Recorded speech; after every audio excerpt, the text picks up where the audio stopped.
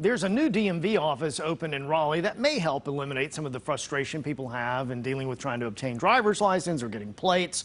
Consumer investigator Steve Sprague explains how.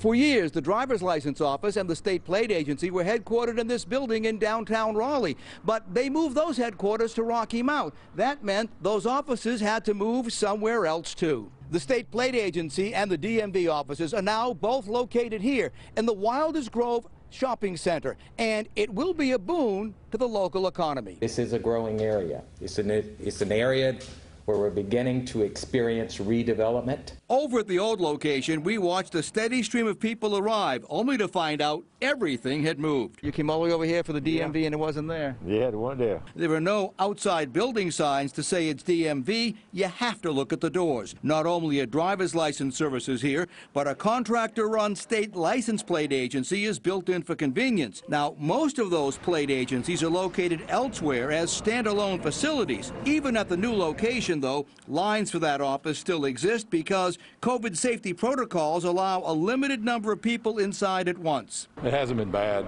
We've only been here maybe 20 minutes. It seems to be going fairly quickly. If you're coming to the DMV driver's license office, you won't wait in line. You schedule an appointment. This is really not totally convenient for me, but I got the time that I needed on my day off. With more than a dozen examiner stations on the DMV side, I wanted to know what that did to wait times. How was the quality of the service here today? Oh, great. Pretty fast, accurate. They were very helpful. This location will also do triple duty, serving as a field office for the DMV's License and Theft Bureau. Working for you, I'm consumer investigator Steve Sprague.